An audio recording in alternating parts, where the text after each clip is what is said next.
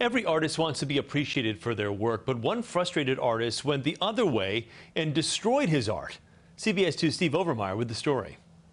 You know, I call myself tragedy of art. The art is the only way I can express my feeling. In South Paterson, New Jersey, one basement has become a sanctuary for transformation. There's a painting called The Art of Corona. Saeed El-Attab is an artist from Lebanon whose colorful work was designed to deal with his pain. His art went on display at a local gallery, but when nobody showed up, he did the unimaginable. He took it all down and burned it. Everybody's talking about, he burned his painting, he's crazy, he's disturbed, he snapped. But people, they start talking about it. Saeed burns his paintings as a response to how his Arab community views his art. Especially when I do some nude picture, they criticize me, tell me, you know, this is forbidden, it's haram in Islam, you're not supposed to do that. So what's wrong with nude painting? Nothing wrong with it.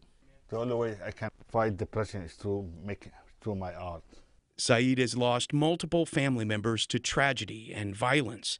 His outlet is oil on canvas. Because I hurt a lot, I express myself through my art. Art is art if it causes an emotional reaction, good or bad. When Saeed burns his art, it allows him to be in control of that fear. How does art help you heal? Yeah, it heals me a lot, especially when I do nice art. When you go through a tragedy, a heavy tragedy in your life, you have to react. Some people, they just get depressed, and I live in tragedy. I have to create art with it. What do you see when you see your art? I see is a message. We are the Arab people. We are artists too. And you can find his art at his stand in Soho if he doesn't burn it first. In South Paterson, New Jersey, Steve Overmyer, CBS 2 News. Sayed says he's never tried to sell any of his burned art. Instead, he replaces it by painting a new piece.